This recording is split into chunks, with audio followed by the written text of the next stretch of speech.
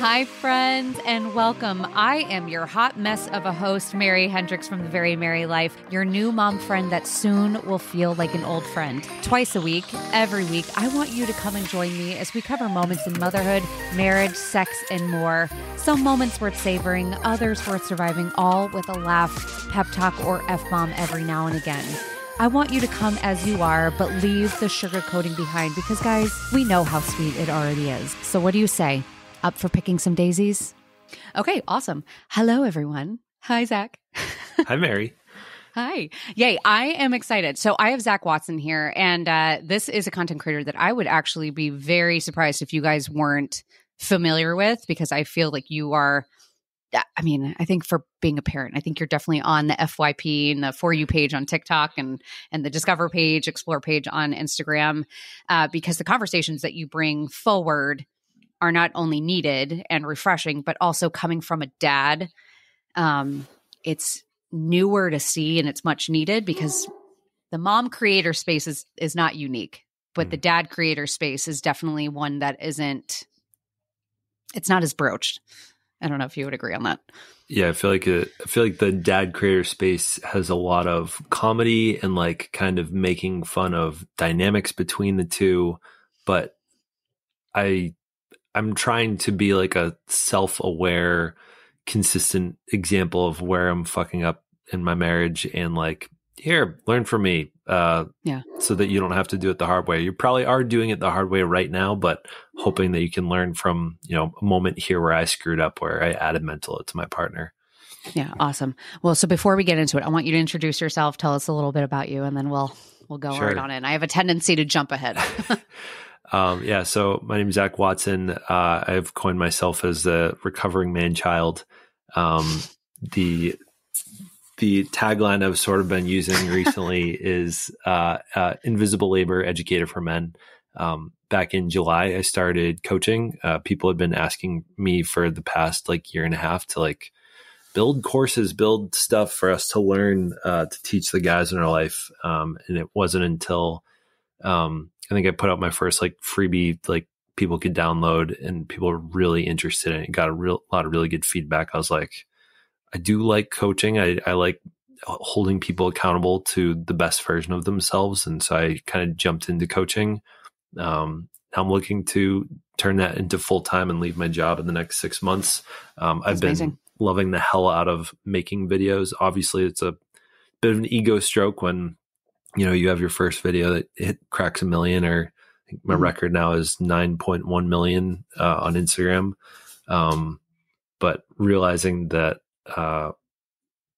all the things that I thought either were uniquely my problem or were uniquely where I was being stupid in my marriage, like asking, hey,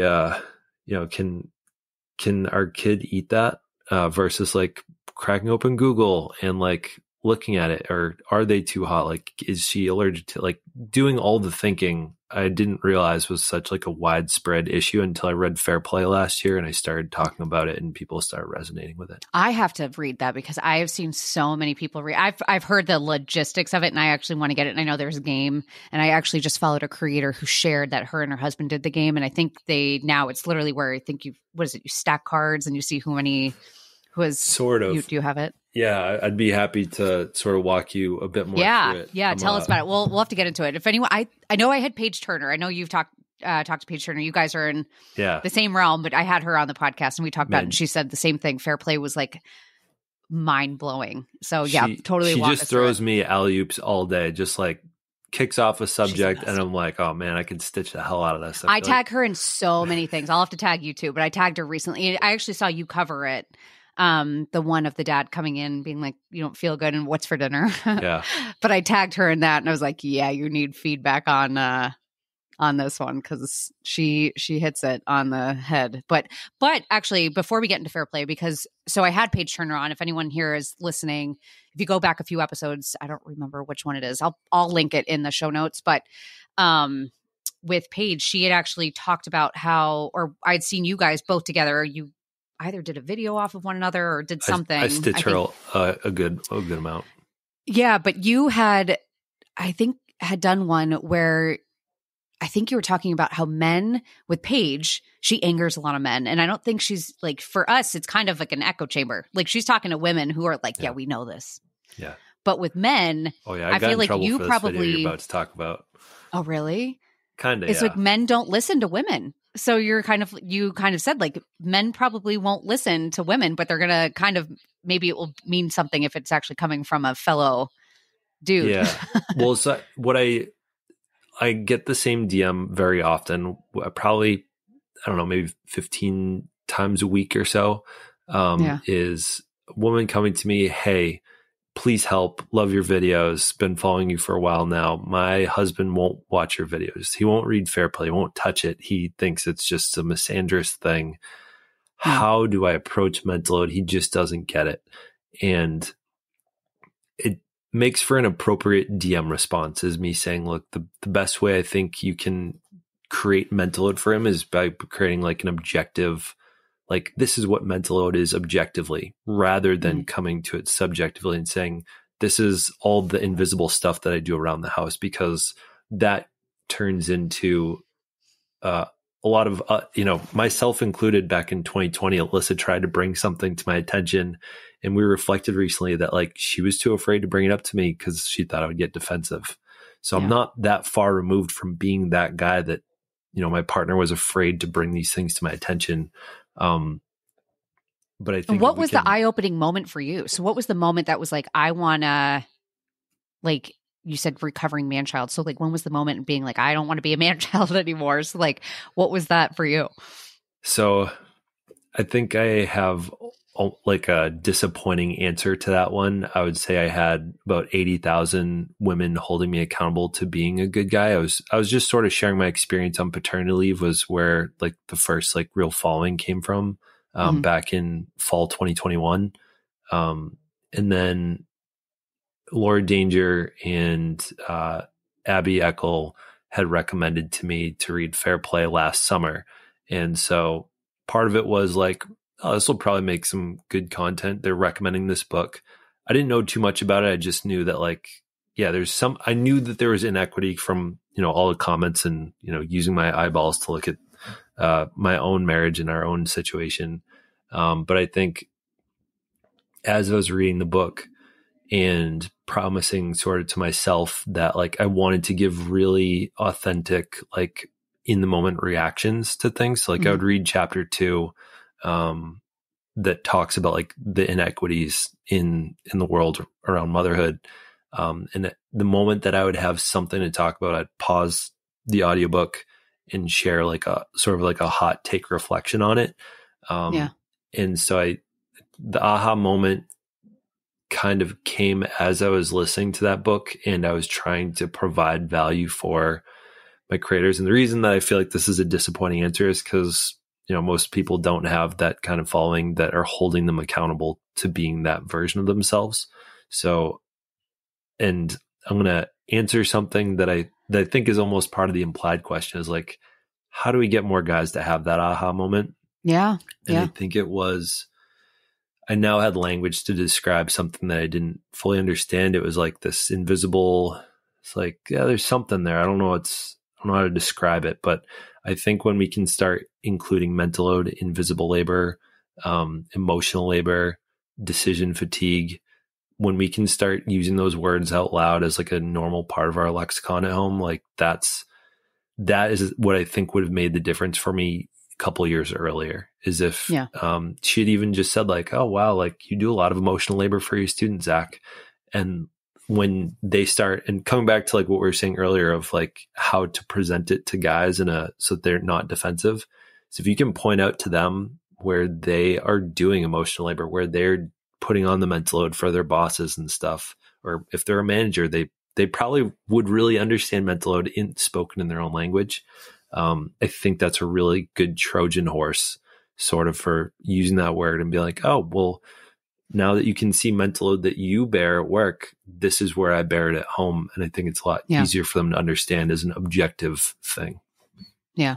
Yeah, it's hard. It's a big conversation. I mean, I even deal with it. And my husband's pretty receptive to it, but we also have like a weird dynamic where he's a police officer and he works a ton. So it's just like the way it's set up where I think for me, especially when we had three, like we have three kids, and I think when we had our third, it definitely rocked us a little bit because that mental load capacity really increased tenfold.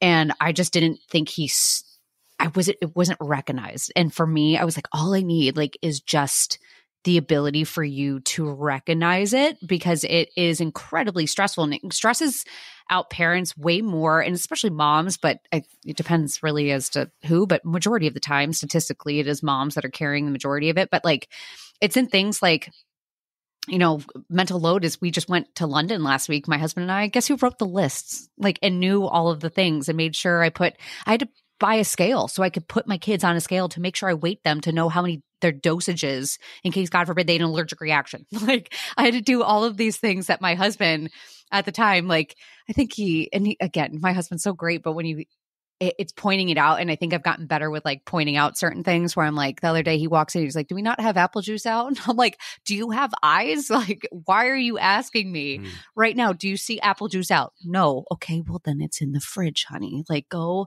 there, please. But I think he just didn't realize it. And we've gotten better at having the communication. And because of that, it's actually been so relieving, because like he'll do things like he now cooks dinner a little bit more often, which I'm like, score. But all of those things are just like, it's hard. It's a weird dynamic too. My mother-in-law didn't set him up very well also, which I think is like the hard part, because I don't want to teach him stuff and that's exhausting, but also I have to. And that's like a thing that I know I have to take on a little bit to be like, okay, he never learned how to cook. He doesn't know anything. He thought grilled cheese was made in a microwave, for Christ's sake. So I'm like, okay, man, we have to teach you a little bit.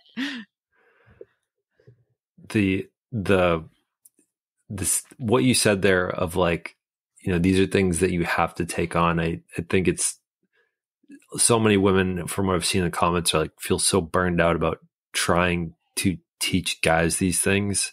And the really hard thing that I think I don't say in short form content, because I'm not trying to get grilled by my audience, which is 92% women, is saying like, look, if things are the way that they are, and they probably, a lot of places they suck, like, if you want to keep going, you're already doing emotional labor. And I would invite you to consider that, like, if you adjust how you're going about your emotional labor, there's a good chance like there are other good things that can happen.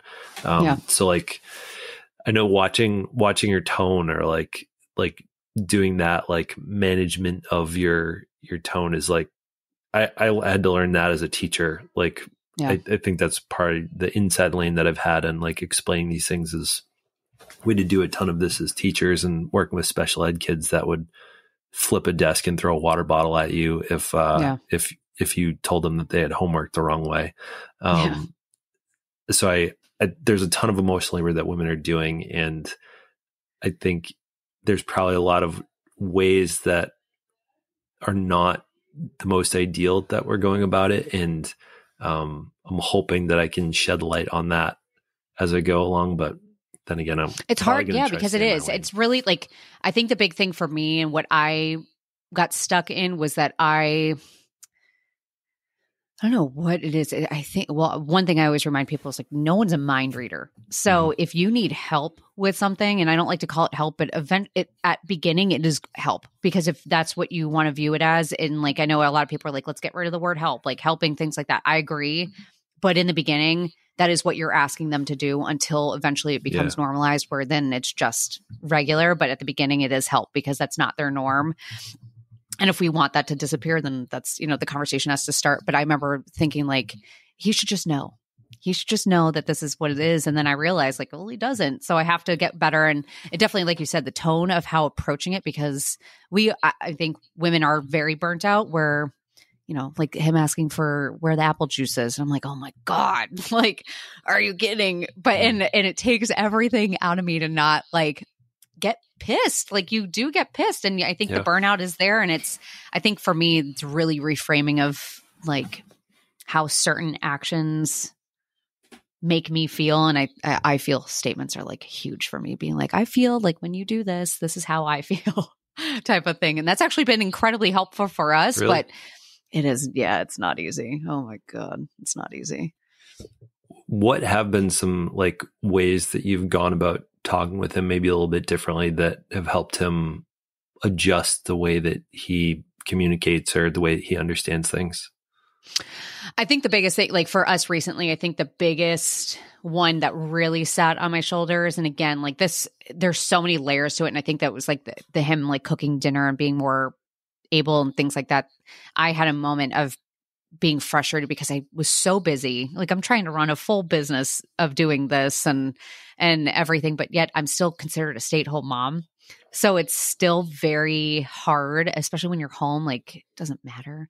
But I was frustrated because I was so busy and I didn't get out to the grocery store. And I remember he got home and he was like, "It's fine. I'll just go out and get the kids Happy Meals." And I'm like, I don't, or was it that, or it was either that or I wasn't feeling good. It was one of those, like kind of like that video we recently saw, like, "Hey, what's for dinner?" Yeah. And the correct answer is not takeout. It's figure out dinner. It's take and stop. I remember saying, and I looked at my husband and I was like, that literally stresses me out. And I said, I understand that you want to do that, but I said, and I get it. And again, like I have to look at his background and I do have to give him a little bit of forgiveness there because again, he did grow up in an environment that he was always getting takeout. Like I don't think his mom was cooking ever. They didn't even have Christmas at his house. Like they just, it was a background that was a little bit interesting. But because of that, I do have to give him a little bit of grace with that stuff. But I did tell him, I was like, I meal plan everything. And I said, so if I'm sick and I don't have a chance to do that, or I can't get up and cook, like I need to know that you can get up and cook them something and be able to step in without having to go get them fast food and, you know, and it boils so far. And I think what people don't understand, and like I've talked to moms about this, is like, and it came to the forefront, and this is so dark, but I traveled for the first time in the beginning of this month and I have a fear of flying, a terrible fear of flying. So the entire time is impending doom, thinking I'm just going to die. And what's awful about that, and what I literally said was, what scares me the most, and moms have a fear of dying. I think most people get a fear of dying when they become parents, but moms specifically. And a lot of the moms that I've talked to about it is because they are afraid of what that would look like for their kids if the dads were by themselves and didn't have them. And it's that's how big the mental load is that we now are impacted. The fear of death is tenfold because we look at being like, well, if we go down, what is that going to look like? I don't want my kids. And I said that to I literally wrote I wrote a note for my husband before I left for this flight.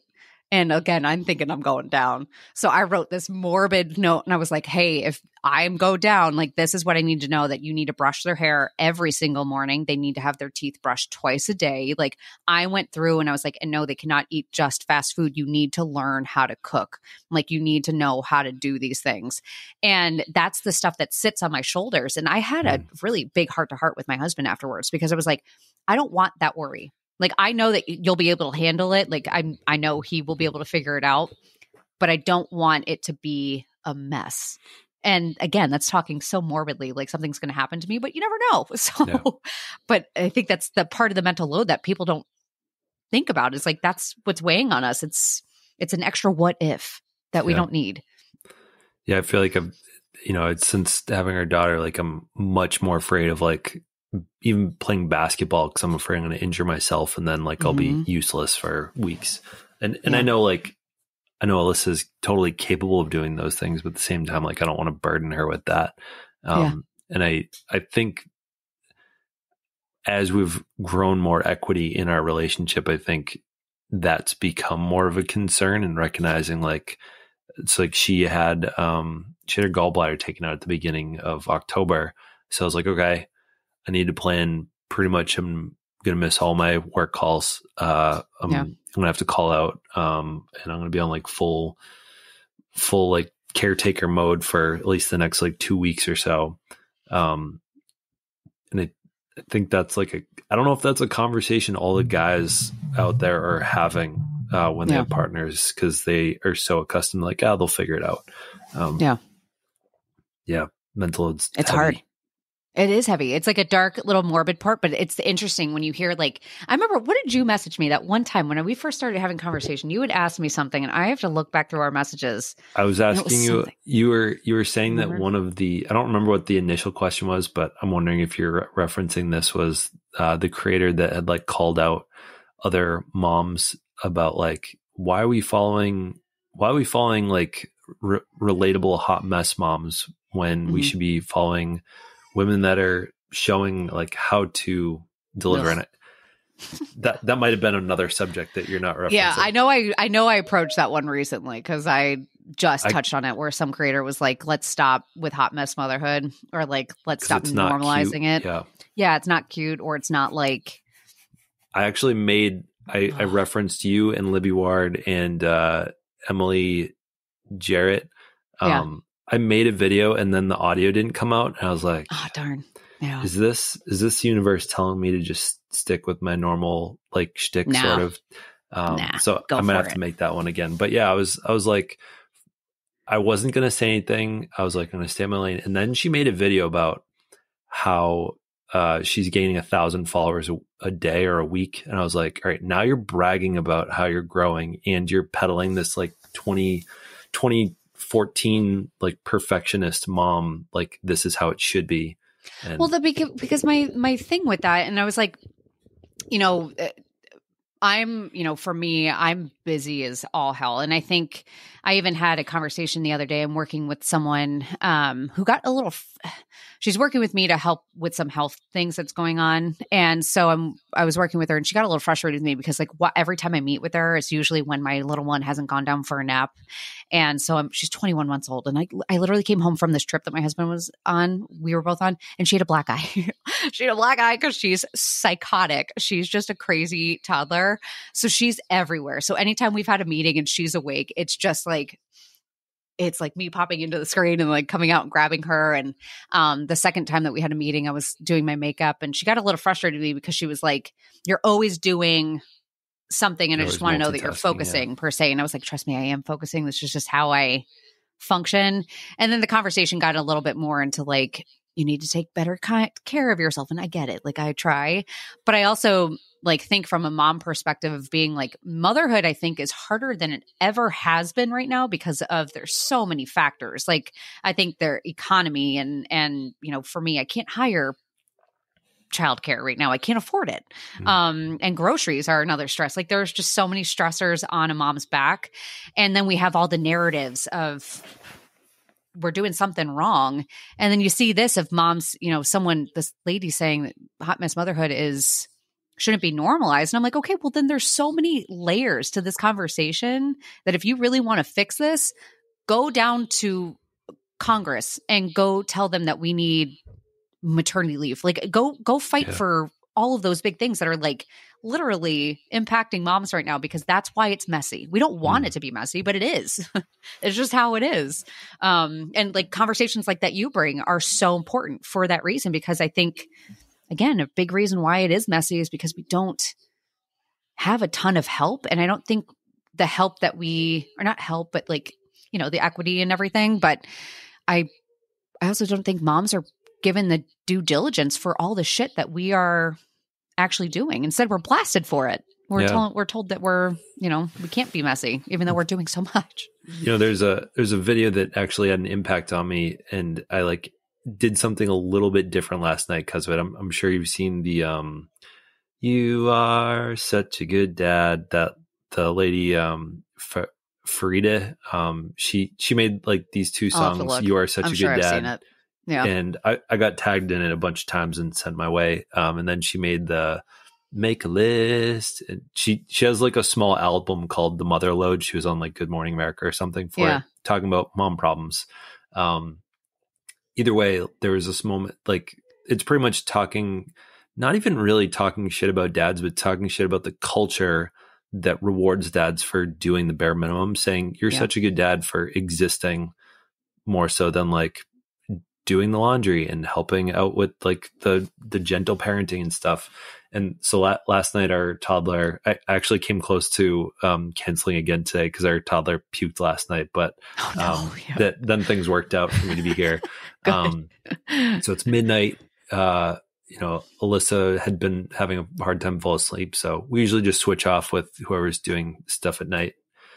She gets up, she comes in, hey, where did you put the thermometer? And I'm thinking, thermometer, why would you need the thermometer? And where did I put the thermometer? And I'm realizing she's checking her temperature.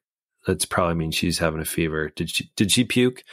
Yeah, she puked. Where the hell is the thermometer? Where'd you put it? And I go in there. I'm like, okay, all right, back to being awake. Cool. And then just kind of help. She ends up sort of taking care of Everly. And then I work on like managing the puke and the cleanup so that she can go back down. As we go back down to sleep, there's this moment where she says, oh, you didn't have to do that. So like one time, I think she was experiencing some mom rage where there's puke everywhere. This was like a couple months ago.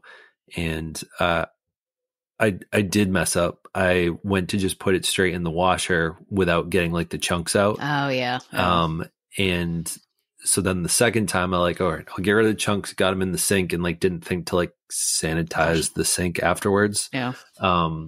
So she flipped out on me that time. And so like last night I was like, I'm not making any of those mistakes. I'm washing it out. I'm getting the chunks out first. Then I'm throwing the chunks out and then I'm sanitizing the sink and then starting the wash. So probably didn't take me that long, but I got back to bed. She's like, oh, you didn't have to do it. I was like, I didn't share with her in that moment. I was like, I'm not failing again on this one. But I just said, I wanted to get it taken care of so that I could not think about it anymore or get off my mental load. Well, what's interesting about that story, because I guarantee if you shared that story, like there is such a tie. I'm sure you get it. There's probably people with masculinity is like a big thing, because I can only imagine the comments that would come in on a story like that of I could imagine men excusing a ton of that or even just like dissing the masculinity portion. Like I see men argue that all the time about like something about like he's a man's man or he's not a man's man. It's like the biggest diss to any of that. And I'm like, well, I don't think people understand, like, it's something like that. And like, no one wants anyone to feel like a failure, but in like a portion like that, you think about the mental load of like, you put it in, you didn't know to empty out all the chunks of all vomit, and then you have to rewash the laundry again. And not only that, you have to take out all the laundry, shake it all out, make sure all the chunks are out, and then put it right back in, and then not sanitizing. Like it's like little things like that where some people look and be like, well, I don't understand why that's a big deal. And we're like, well, it's tiny things, but they sound. Multiply that times 90 a week or a month. Like that's a lot.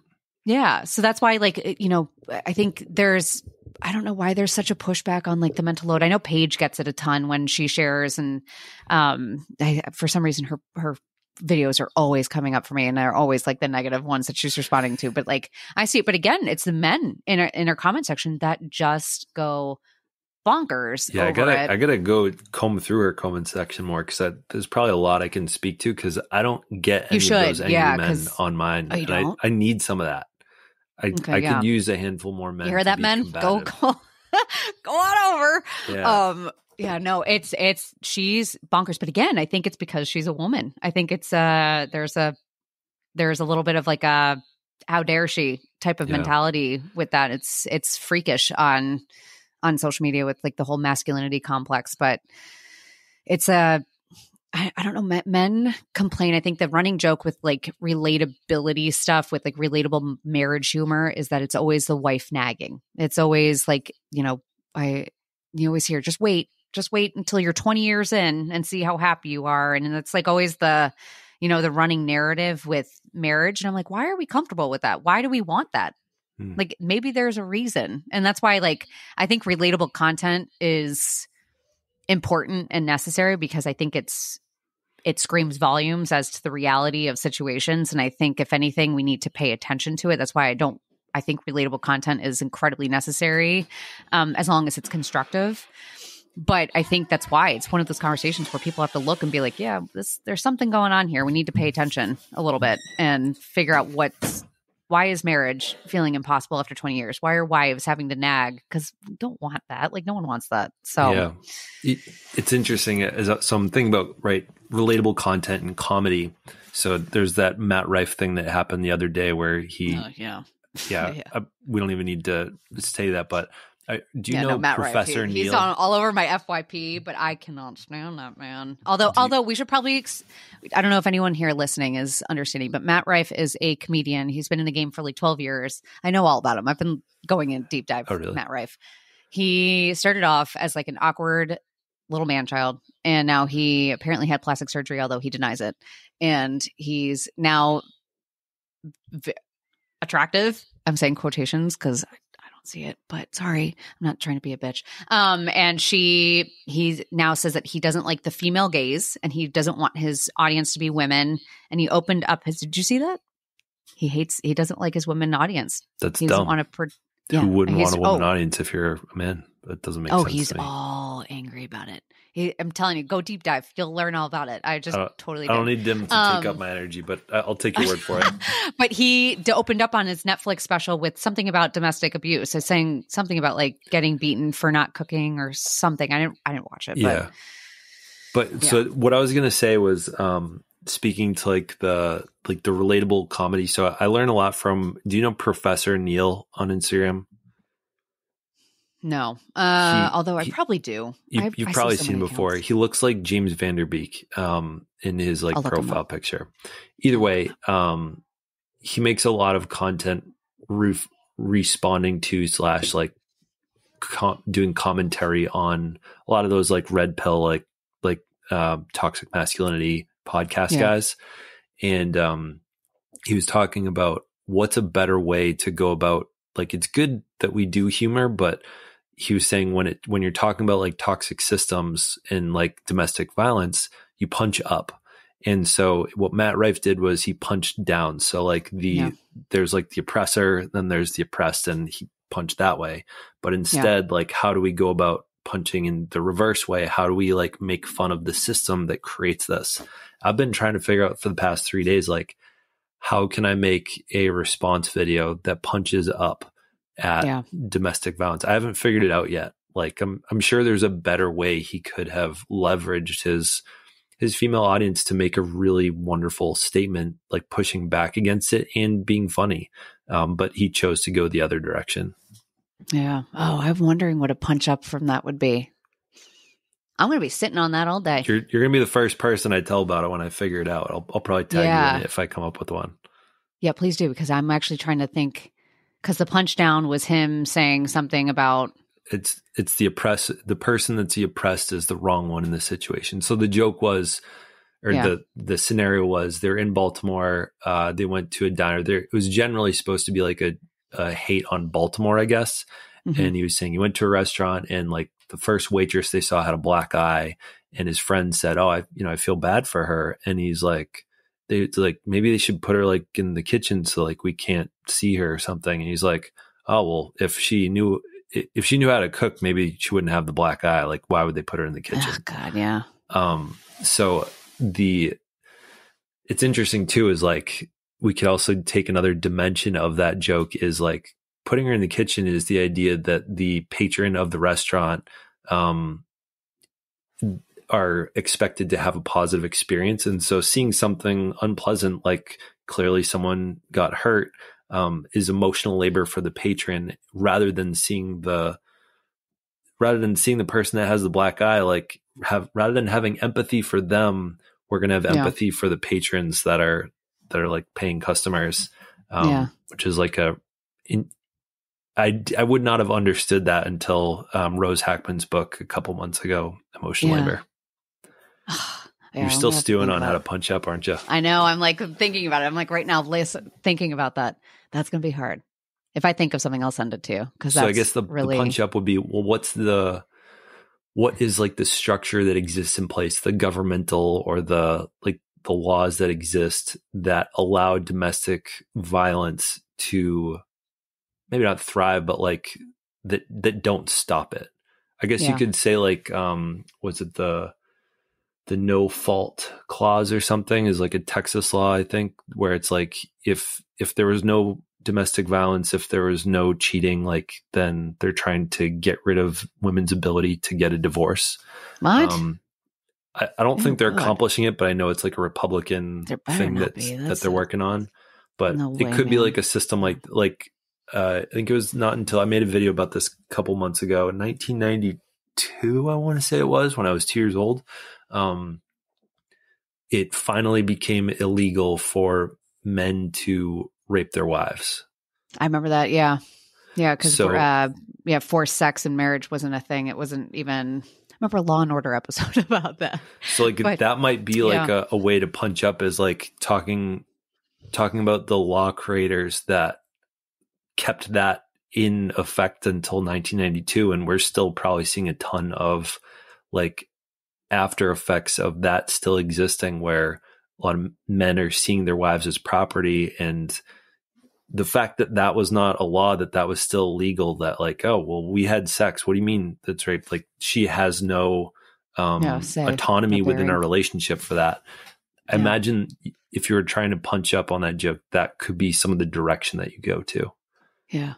Yeah. You're going to have to stew on that one. Yeah. Cause I like that direction. Yeah. Yeah. That's crazy. Yeah. This guy, we won't deep dive on Matt Rife, but I already did. So if you're bored, then go ahead. Cause this guy is simultaneously destroying his career when it just like, I think he's like going up and all of a sudden he just like, just tanked that sucker. But it's interesting. Oh gosh. I feel like we could talk forever on the subject. It's hard. I feel like it's such a rabbit hole of so many layers to peel back. But like, what would your first, like you say, I mean, you said it, even you get DMs being like, where does anyone even start? What would you say the first starting place for someone if they're listening right now and being like, I don't even know where to begin? Because it's such a conversation, and it's like not even just a one-off conversation. This isn't something that you just sit down at a dinner table for 30 minutes and be like, hey, this is what's going on. It's like we're talking like a cis hetero, like woman, heteronormative, relationship, husband. I would probably say if you can start out in a calm place, like when I know a lot of people say like, oh, like I don't want to bring up something crappy now when everything's good. Like I don't want to ruin it. Just give yourself permission to fail and ruin one of those moments. But I would say if you can come at it in a vulnerable place, like, hey, so I've been recognizing where I've had a hard time communicating about this. We'll just take the dishes, like I would love to talk with you a little bit more about how we can manage the dishes. I've been having a hard time talking about it. In the Fair Play book, they talk about sort of how to go about a conversation. I want to have an open, pleasant, like productive, loving conversation with you about how we can better own this so that I'm not nagging you and you're not feeling attacked and the job is getting done and where we have better standards and like boundaries to communicate with. Would you be open to that? And I think having like this open, kind, like olive branch of an invitation. And so then you're going to sit down over ice cream or a beer. I recommend something with a little bit of a dopamine hit to it. So that like they want to show up sort of, and say, hey, so this is, I think that's where you start, is having an open invitation to have a conversation rather than bringing it up in the moment. Hey, I want to talk about dishes right now. Yeah. Not the most effective, I think, myself included. I can get defensive in moments like that. But one of the things I referenced, so I'm a account executive for a software company. So I have like 300 accounts. Sometimes I know their prices will go up and I'll get a call saying like, hey, like we need to talk about this. Our price just went up. Go away. No worries. And I'll get like a phone call and I won't answer it because I'm not ready to be on the defensive. And I'll say, hey, sorry, I could have answered the call, but I'll say, hey, sorry, I missed your call. Please put time on my calendar. We can talk this over. And so it gives me an opportunity to like emotionally get ready for that conversation, and have like one or two talking points ready to go. Which I think those are, when I ask most of the people that come to me, that are interested in some of my programs, like I'll say, how often are you having conversations that are planned out, or like we call them the boring meetings? And they're like, oh, never. It's always like, it just comes up whenever, the last straw that breaks the camel's back is when it happens. Yeah. And so having those ahead of time, I think, is the best best way. And so starting the conversation of, hey, I want to iteratively make changes. We don't have to build Rome in this meeting, but like, let's make one incremental change. Yeah. Yeah. Again. And I think that's why it's like, cause I like I was saying earlier, I think, you see so much content about like let's eliminate the word help and things like that. And I agree, but it has to start off with that. And I think a lot of people are like, I think because of that, they're like, oh, they should just know it's not going to happen. You have to have that like active conversation, because unfortunately, I think it's going to get easier and easier and easier for people to recognize the load that everyone else is individually bearing. But only if it gets pointed out the very first time, and it just gets easier and easier to understand. And I think same thing too. And what I've always preached is like, I don't even look for necessarily 100% equity in everything. I would like to get there at some point. But I don't necessarily even you don't look for for that equality, but you're probably looking for equity, right? Yeah. Because I think there's just equity and fairness in what we're doing. So yes, equality versus equity. But I think that's the thing that everyone's harped on, is that the equality factor. And it's not always going to be like that. It's just different seasons of life are just going to float different. Yeah. And like a simple one's like, we got goats back in April, and nice. We in October, we got a ton of hay in our shed that needs to be moved up to the barn incrementally. And so like I'm 6'5", 215 pounds. Like it's a little bit easier for me to move hay. If we're talking about equality, it would be expected of both of us to move those bays of hay. But when we're talking about equity, it makes a lot more sense for me to work on bringing those up rather than my 5'7", 150 pound wife trying to do that. And I also have bigger hands. Like I can probably manage like one or two of them at the same time. And then there are other things that, I could get myself into trouble. Careful what I say. Well, there's probably things that she does better. I mean, you think about it. Like for me, I breastfed all of my kids. Yeah. So for me, I handled all of the nighttime feedings. Like I just did. It was just one of those things. But then it was, for me, it was my husband was then getting up and doing the outside yard work and Christmas lights, or getting up early with the kids. Like he just did other things that like, I had a guest on a while back, and I had asked her about it, and she says, my husband and I come in together at 100. There are things that he has to his strengths, and he has his strengths. I have my strengths. That's just the way it goes. But we both recognize that we are going to bring 100 to the table in terms of ourselves and our strengths, even if they don't match, because they're not going to ever. So I think that was like an important conversation. Like that was an eye opener, because I think we get that very confused about, everything has to be done. Equality, yeah. It's like a tit for tat type of thing. And that is one thing that has to kind of go away, because I think that's where a lot of arguments the only thing that's started. Like tit for tat in fair play, and it's that tit for tat's not the right word, but they do recommend like measuring time is for unicorn space. Are you familiar with that phrase? No. So unicorn space is defined in the Fair Play book, and then she wrote like a follow-up book called Find Your Unicorn Space. Is pretty much like a hobby doesn't really cover it, but it's something that like you're passionate about that, brings you to life. It's the thing when you're at like a birthday party where it's a bunch of adults, like what do you talk about when it's not your work and it's not sports and it's not the kids? What's the thing you talk about? Is probably your unicorn space. And so they're saying like, if he's getting, 6 hours on Saturday to do his long runs for the marathon he's training for, what's the 6 hours that you get to do on Sunday? And keeping that, they recommend to be pretty equal and having time to do that. I love that. Well, that I think is important, because it's huge. I think for both partners, that's even huge, because I know my husband even had a moment. We actually talked about it when we were just in London, because I don't think he even recognized, but guys fall into it, where he had like a hard year at work. And I remember one moment he just had a second, and he just said, if I don't have work, I have nothing. And I will remind him of that every single time. And I did. And I don't think he recognized that it like impacted me the way it did.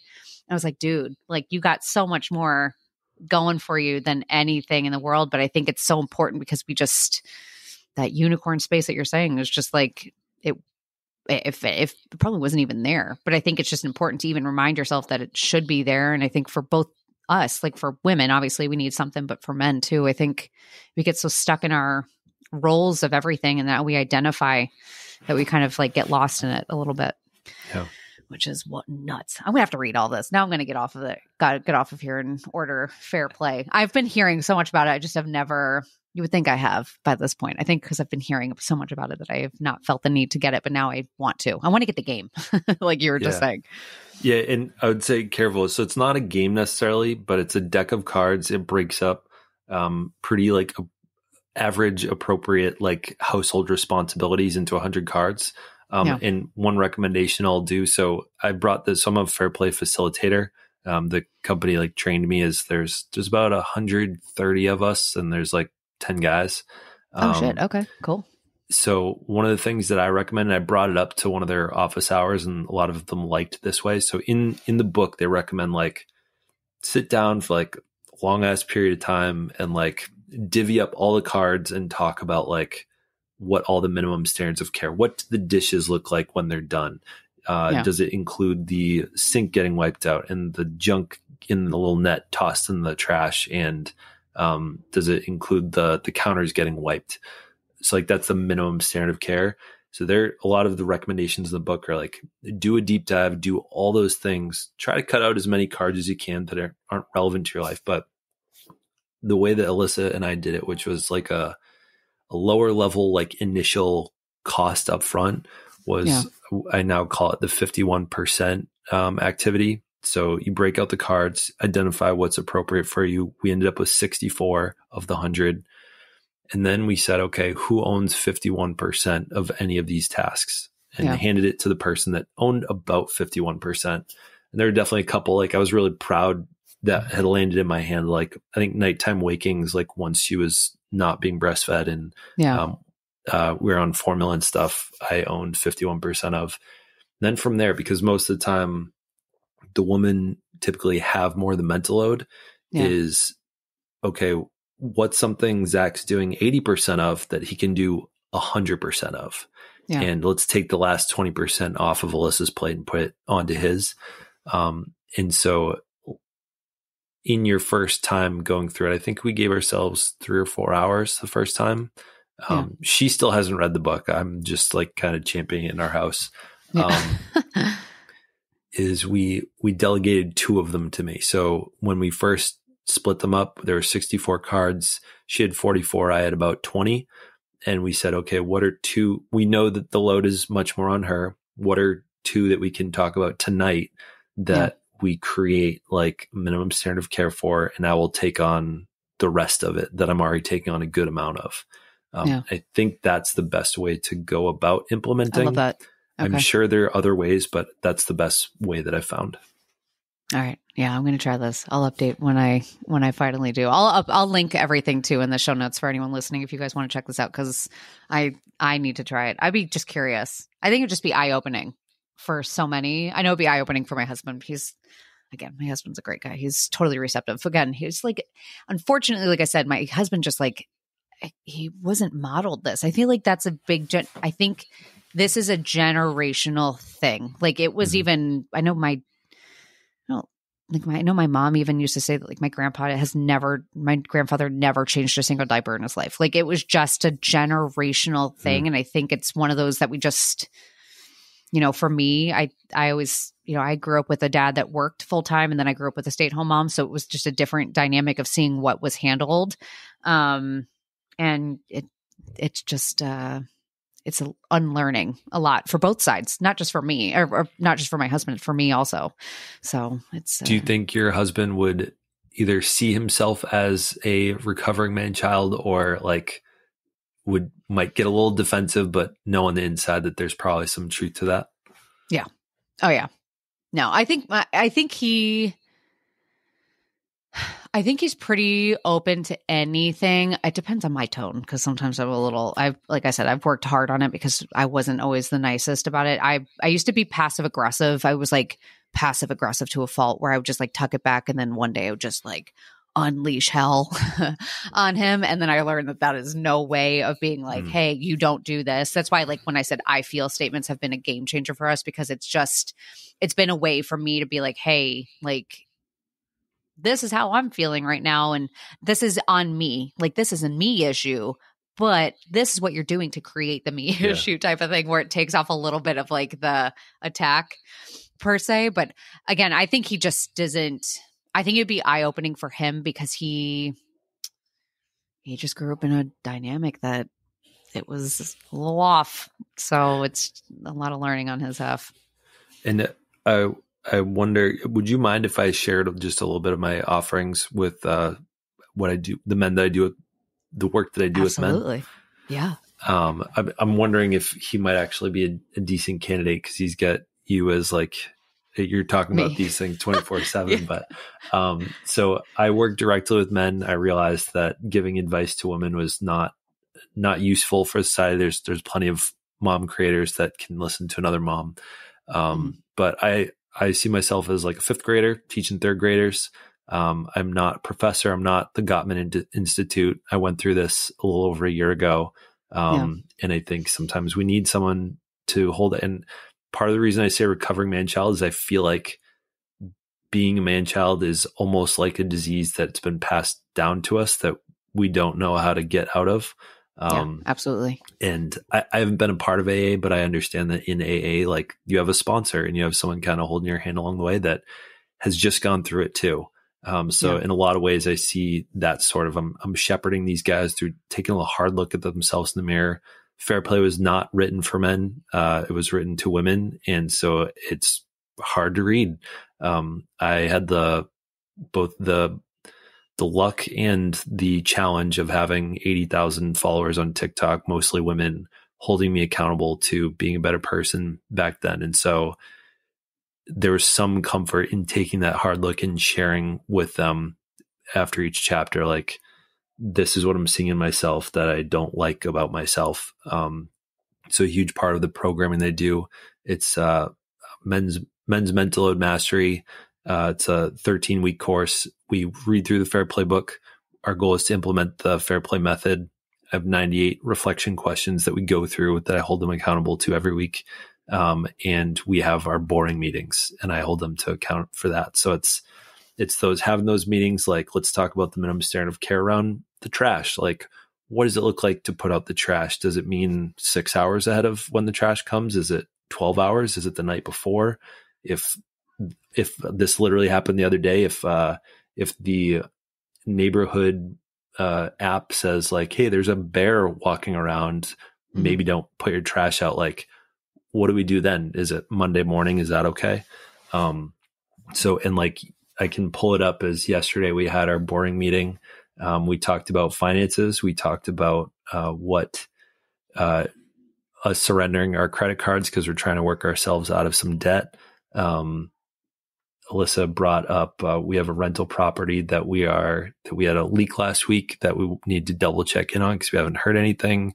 And my mother-in-law sent over an Excel sheet for the whole family to fill out for what we want for gifts and making sure that we get that done. So every boring meeting that we have, like, we get like incrementally better.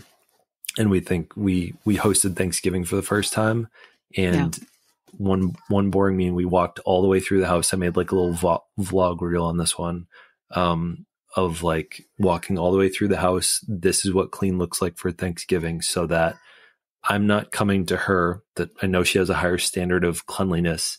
I'm not coming to her saying, okay, what's next? I can just look at the list that we created together, and we're both very clear on what needs to happen and what level it needs to happen at. Yeah.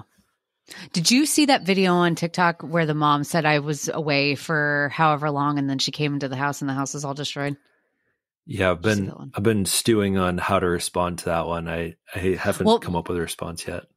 Yeah, it's hard because even so when I was gone in the beginning of November, I actually came home in the house because, again, I've had to have many conversations about it because I have had not the house ever coming. Oh my God, that's just the video that I'm referencing. It's just like the house literally it looks was trashed. Looks like the FBI came in searching for some drugs and just threw stuff it's everywhere. Awful. Like it's bad. But the house has never been like that when I've gotten home. But I've gotten home to like the shoveled mint, and this was years ago. And I remember having a conversation afterwards, being like, "Dude, come on!" And I remember sharing about it on. That's actually one of the many reasons why a lot of women don't go away. because they don't want to come home to that. And then again, think about what that does. If you feel like you can never leave, like it's just awful. But I remember having a conversation being like, I've had to lower my standards and just know that my clean isn't my husband's clean. And I don't know if I agree on that. I would be curious on your thoughts. Like, do you think women have to lower their standards, or where do you think that it's such a hard one? Because I unless you're like a major clean freak, like I think I'm sometimes a little above and beyond, but not really. Yeah. I mean, I think it's a conversation that's going to be a little different for everybody, which is the easy answer to that one. But I think there are some things that are going to cause harm, and there are some things that are, I think if we look at where those standards come from and ask ourselves, is that from the pride that we have in our home, or is that fear of judgment for when someone comes over and they see a streak on our window? And I think if we can identify if it's coming from fear of judgment versus like utility, then I think that can be the adjustment of standards. Because we looked at, for getting ready for Thanksgiving, she really wanted to have an accent wall for coming in. I was like, that's a big project to pick up 4 days before Thanksgiving. Yeah. Can we agree that if that's not done, or like if you don't get started on that by Saturday morning, that like we don't do it? And we ended up starting, or she started like late Saturday, and I was like, can this wait till after? And I was glad we brought it up ahead of time. And she ended up doing it, and it looks great. I'm glad she did it. And it definitely added. She sounds like me. It added a lot of once stress. She had it in her head, it's gonna happen for those like 3 or 4 days before. Because I mean, she was still doing paint touch-ups like the night before Thanksgiving. But like one of the things that we ended up compromising on was polishing the wood of the chairs that people are sitting on. I still did the defuzzing of things because I saw the utility in that. I gave them a quick rub down with a towel for dust, but not too concerned about people getting a tiny bit of dust on them versus like getting animal hair on your butt. That's not fun. We have a big fluffy white dog that leaves hair everywhere. So I think looking at the utility of those things versus like, was the polishing of the things fear of judgment for when, my aunt comes over that has never been to our house and has a really, really clean home. Is that where some of that fear is coming from? So I think looking at like the weight of where that comes from, I think is a different answer to your question, but I think can help answer some of it. Yeah, no, I do like that one. Cause it is like you have to look at like what your norm is from. Because I definitely have that more or less. I'm like your wife. That literally sounds like something I would do, is before hosting anything being like, let's paint this entire room and do that, because that's how I operate. And then it has to get done. Usually it will get done like right that very second. So before my birthday party in August, she really, really, really wanted to have like our long like Bose speaker underneath the TV like screwed into the wall instead of just sitting on the wood. So that morning at like 6 a.m. I was like trying to figure out how to drill into brick mortar and like get this thing screwed in place. I was like, are we really doing this like this morning? And she's like, you wanted to have people over, this is how it's going to be. And I think it goes to show how much we've evolved even just in a couple months, because we've gotten better at having like those boring meetings, like talking about minimum standards of care and but I think preventatively. It's the best part is when you're in the boring meeting and you see a landmine that you just picked up and you're like, we would have totally stepped on this Thanksgiving morning. The one that we realized we had was, so I manage 100% of dishes in our house. I'm responsible for them 24/7. The expectations, they get emptied somewhere between like 6 a.m. and noon. And then, they get filled and ran before the end of the night.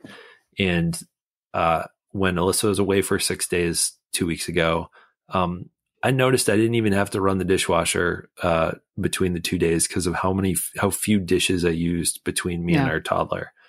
And so I brought up to her, I was like, hey, you're going to be doing a ton of cooking. You're probably going to be using a lot of dishes. Like any chance we could like try to cut back on the amount that we're using?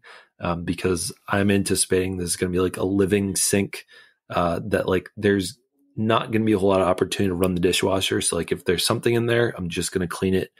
And in that moment, as I brought that up, she's like, wow, I'm just like really triggered right now.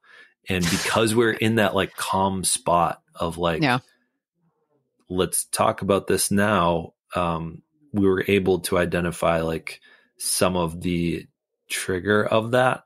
And then we, not only did we deal with it, I was like, okay, I'm not going to bring up anything about extra dishes on Thanksgiving. I know that. I'm just going to suck it up and, deal with it if there's extra. And I think she cut it back a little bit on the amount of dishes she might have used, like more likely to wipe the breadcrumbs off instead of just grabbing another plate. Yeah. It's a big thing. I think that's a big thing too, is like, I think that makes a good point, is when you have these conversations, again, it may not be like an overnight thing, but I think just planting the seed in someone's head, because a lot of it, again, it's not just a quick fix. A lot of this is like a psychological training. Like it's been ingrained in us. So for us to break certain habits, or, especially from the guy side of like doing certain things, a lot of this has just been so reinforced in us and how we view ourselves and how we view our contributions and what that means to us in a relationship. There's so many layers of it that it's just like, it takes a second to kind of like step back and like figure out what that means to you, and then try and implement it. And it may like take a few times, I think, to like kind of implement change. It's change. It's huge change. It takes multiple attempts to really incorporate something in. I want to present one other really good reason for the value of this is, in a lot of the calls and conversations I have with guys, they have that moment, oh yeah, like, hon, I'll do better. Like, I'll do the dishes more often. And then, there's a typical one great week of them doing dishes. And then, 2 weeks later, they're kind of back to status quo. The scary part, I think, for a lot of women when they have that initial conversation is like, oh, things are going to, they're not going to change. I don't want to even get my hopes up here. Yeah. And the value of having those recurring conversations is, that you'll have an iterative opportunity to bring it back up. And so I think the heaviness that Alyssa used to impose on these conversations, like she would get really heated, and we reflected multiple times later. So like, I need to raise my voice so that you'll understand, so that you'll actually implement change. And I think that was because we weren't having consistent conversations. So she needed it to really hit home once so that change would happen. But if and there were really emotional conversations, but I think when we've gotten better at having way more frequent ones, she doesn't feel the need to get like as almost purposefully exaggerated about an issue.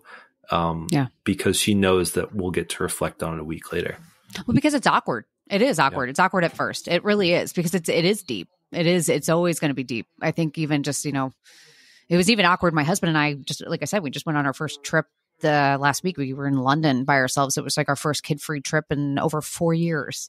And doing that, like I was even nervous before even going, because I was like, this is so weird. Like we haven't been outside of being mom and dad, but like when you get such in a rhythm of whether it's your life or your roles, and you try to change anything, it's weird. It's like very awkward at first, and it's going to feel forced, and it's going to feel strange. And especially for, women's side is kind of, I think for women, we kind of get hesitant because we've been taught that we should be appreciative of everything, especially if they're out working. If they earn the paycheck, that we should be appreciative of everything. I think that's a role that we have to break down. It's just, again, we could talk about this all day, because it literally is such a multifaceted You're fun to talk to, Mary, I gotta say. Thanks. There's some of the podcasts I've been on, they ask me a lot of questions, and I feel great because I feel very expert in the way that they're sort of creating me over there. But it's been a lot more conversational, and I appreciate the level of almost humility I've had to had, and like I appreciate that you're not seeing me as an expert, but like another parent that's in this fight for change. That's all. Yeah, that's all I've ever aimed for any of this stuff, is because I'm like the least expert, and that's everyone I've usually brought on. Even if I bring on an expert, I'm always telling them, I'm like, I don't plan out questions. I'm like, I don't do that. Like I only did for recently had Cat and Nat on because they're just like big ones. I was like, I want it to feel official, but I was like, I ordinarily don't do any of that because I want to come on and talk to you as a person and as a dad and as someone that is like trying to figure this all out. Because let's be honest, even if you have an expertise, no one knows what the hell they're doing ever. So, that's my game here. But anyway, for everyone listening, I'll wrap this up because Zach, we've been talking for a while, so this has been good. But I'll link everything of Zach's in the show notes. Please go check him out. Just check him out. Play his videos when your husband's around. If you're dealing with any of this stuff, go check out his courses. Have your husband check out the courses. Have those conversations. Have those board meetings. Like have everything that you can. It's a good thing. Like it's all good things. None of these are like, it's hard conversations, but they're not negative. These aren't for negative changes in your life. These are all really positive changes that can come out of it, but it takes time. I'm even in it. I'm still in it. Like it's not perfect over here. It takes a lot. So. And by the way, there's not really a great way to check out my courses necessarily, but if people are interested, they can book like a relationship goals consult where I'll talk to them about like what your goals are and see if what I offer kind of fits that. Cool. I love it. Well, thanks, Zach. Thanks, Mary. Another episode down. Thank you all so much for listening. If you loved today's episode, I would be so appreciative if you would leave a rating and review. I cannot begin to tell you how much those mean to me, but also how much they help me get in front of more eyes and more ears. As always, be sure to check back every Tuesday and Friday for a new episode, whether it's an episode with me and my husband, me and Katie, or just another incredible, amazing guest. Stay tuned for more honest, real, raw chit-chat. And hey, do me a favor before you go. Remind yourself how amazing you are, how enough you are, how special you are. And boy, oh boy, I sure am glad to have you here. Thanks, friend.